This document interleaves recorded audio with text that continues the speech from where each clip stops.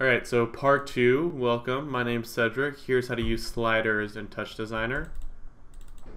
We'll go to comp, that's a table.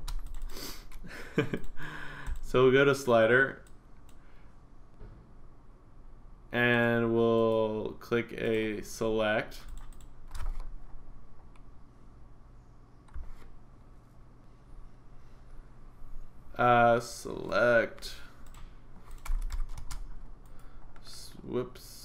Select, here we go.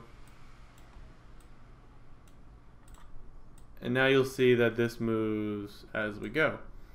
So we have the same, we have a movie file from before, which is just a top. Connect that. Oh, we can't, because you need to export the chop. So export it to speed. And here, we'll use our other button from our other tutorial before.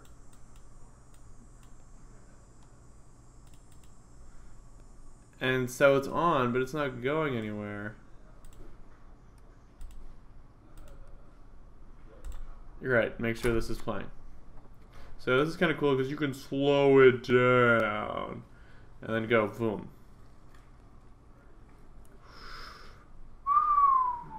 Look at all those bricks tumble. So yeah, we have this, which is pretty cool. And then that all goes. So.